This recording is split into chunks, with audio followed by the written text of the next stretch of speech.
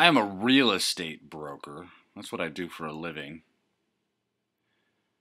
And accordingly, this week's Church of Splendor homily might seem to you like inside baseball, but I assure you it's not. I do have a general point, and I'll get to it. But first, I'm going to tell you how to market a home so that it will sell for the highest attainable price it can achieve in the fewest number of days on market. I just closed a house on Friday that beat the highest sales for that floor plan in the market, beat them by $2,000, which is not an insignificant sum at that price level, and sold in 12 days. We had a little fight at the end and ended up having to give up $400 that I would have liked to have clung to for my seller, but we negotiated the repair requests down to $65 total. I'm a very good realtor. We are very good listers in my brokerage, bloodhoundrealty.com. And the secret to marketing your home so that it will sell for top dollar in the least amount of time, in the fewest number of days on market, is to plan your marketing strategy in such a way that every other home that you're competing with points back to you.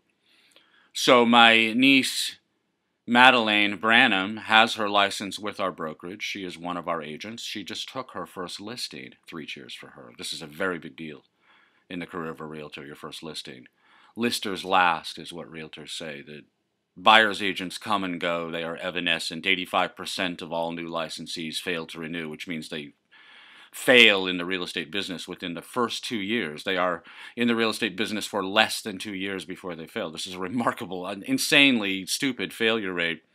But the antidote to that is to list real estate, not simply work with buyers. You'll always have buyers to work with, but you have to work with sellers in order to last in this business. So Maddie just listed her home, and we worked over the course of a couple of weeks pricing this home, working on the strategy to price this home, and she hit the market just exactly right. The house that she has listed is priced to the market. She's a little bit above the most recent comparable high sale for a house like the one she has for sale, but her two competitors, the two competitors that matter, one is overpriced and not as well appointed, so anyone who looks at that is going to say, oh wow, Maddie's house is better, and her other competitor is substantially lower in price, but also substantially lower in amenities and quality, and so that house is going to point back to her listing also. Her marketing language is excellent, her photographs are great. Everything that you can do to swing the balance in your favor, she's done it remarkably well, but there is no substitute for pricing the home correctly to the market, pricing it to the market, but also pricing it in such a way that every competitive home is going to make your home look better by comparison. This can only be done by a professional. People who piss and moan about real estate commissions do not understand what goes into successfully marketing a home, but this is the way it's done, is that if you can approach your marketing strategy in such a way that every competitor becomes your sub-agent, becomes your salesperson, that every other home that you're competing against ends up making your home look more favorable by comparison. If everybody goes out and looks at 4 or 5 homes and your listing is at the top of everybody's list, then that home is going to sell quickly for multiple offers above the market price, and the listing agent is going to look like a hero, and he's going to get lots and lots of repeat business from that particular seller, but also from everyone that seller refers the agent to. This is how you survive in real estate. And I'm good at this, and I know a lot about it. We ran Bloodhound Blog for 10 years, the last 3 of which it's been basically moribund. But Bloodhound Blog provided a whole lot of marketing information for real estate professionals nationwide, worldwide.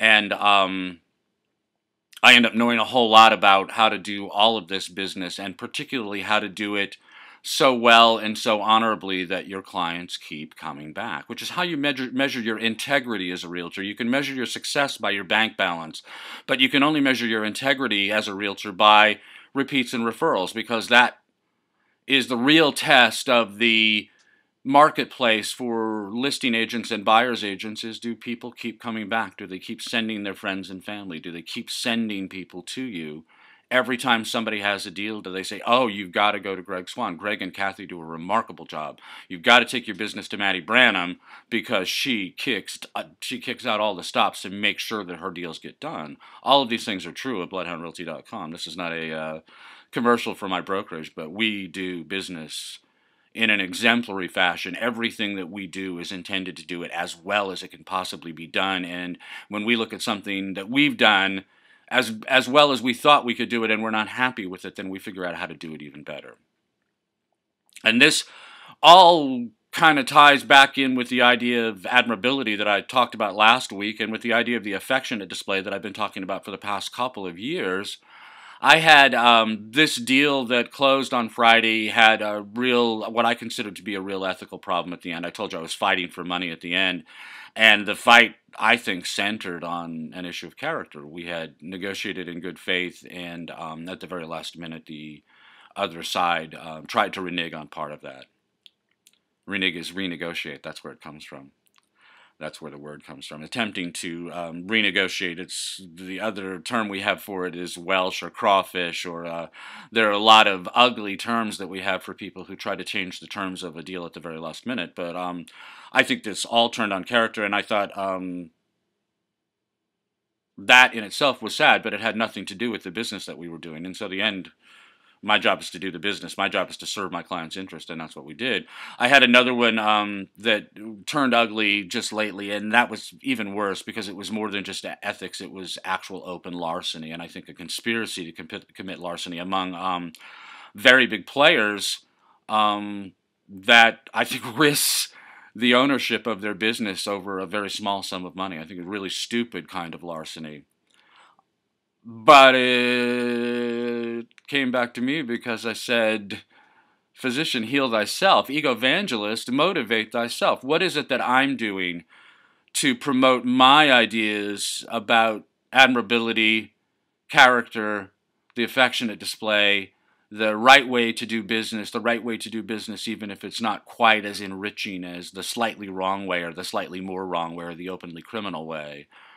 Why is it better for you in the long run to behave honorably, to behave equitably, to behave with integrity, and to build your real estate practice in that way? Why is it better in the long run? Obviously, it's better because of how you'll feel about yourself. The admirability that we talk to starts from the inside out. If you can't admire your own choices, they will haunt you forever. They will haunt you forever. So that alone, even if nobody ever catches you, or even if it's really a matter of no consequence, it really doesn't matter. You will know what you did, and you will never be able to forget what you did.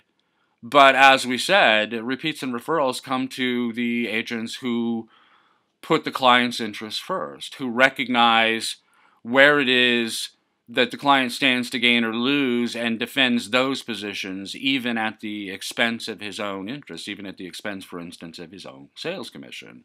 You defend the client's interests, you make sure the client gets the full value for the value traded.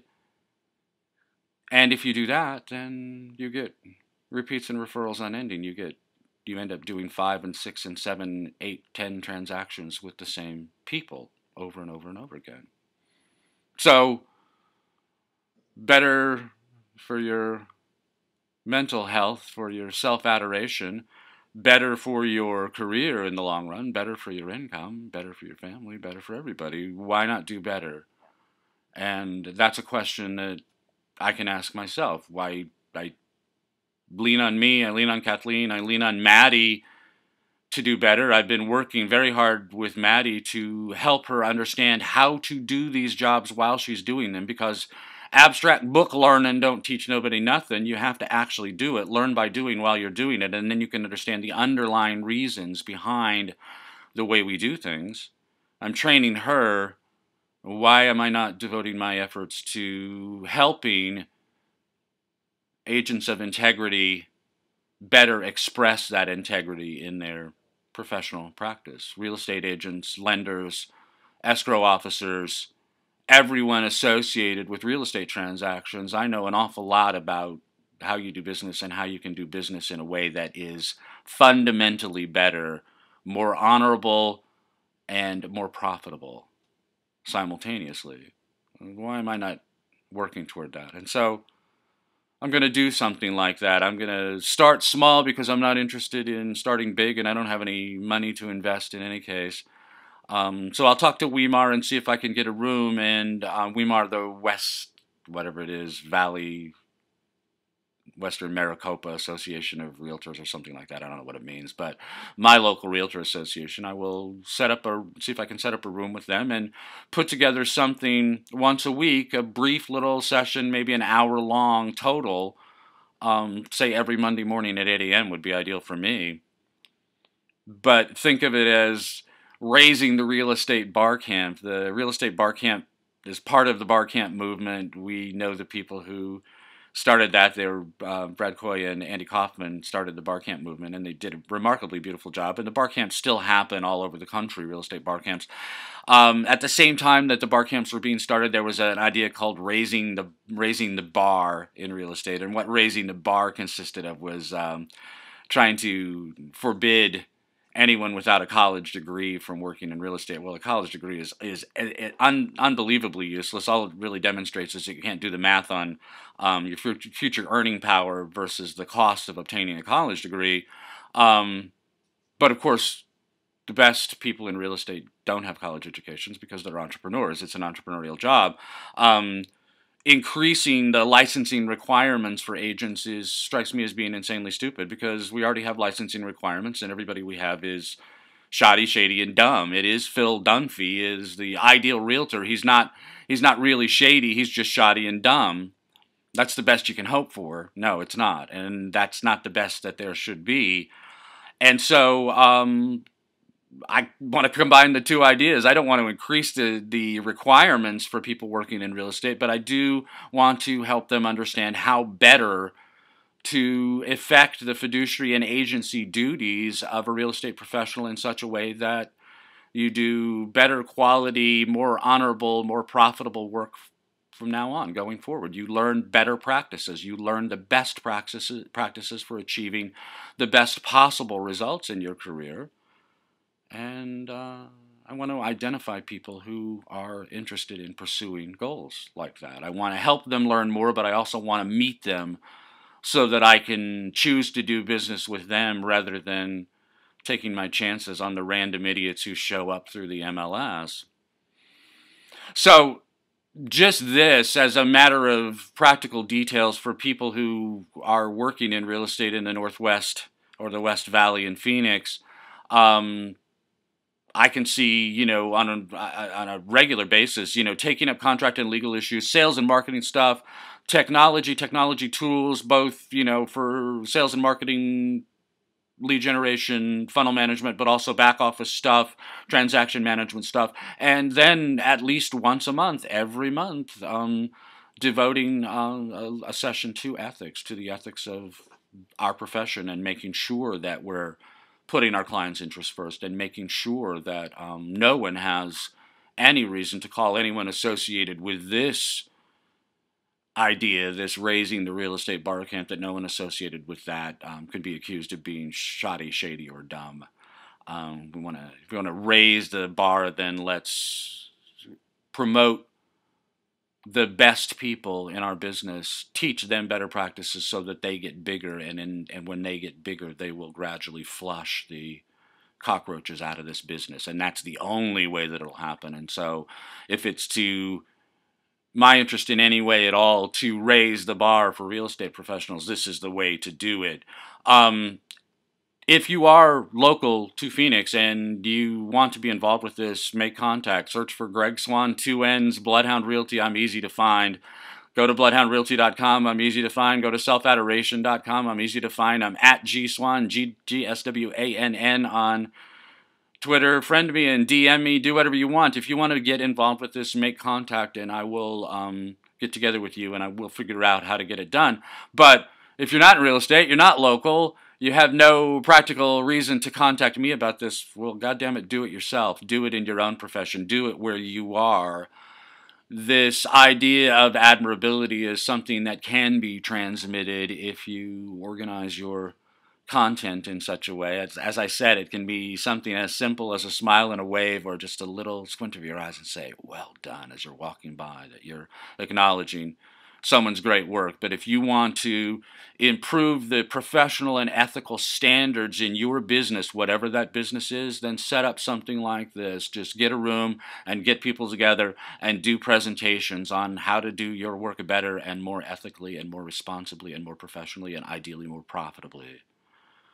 But if the people who care about standards care enough to help other people care about standards raise their standards, then the standards will become so high that the bottom feeders will get flushed out of the business. They'll move on to some other, what they think of as a con game, and we will preserve our business for the people who want to do it admirably. I'm talking locally. I'm leaning on you to act globally wherever you are. Do your local best to make a global improvement in the admirability of the human race. And this is one way of achieving that. So this is Greg Swan. That's me. This is the Church of Splendor. You're here.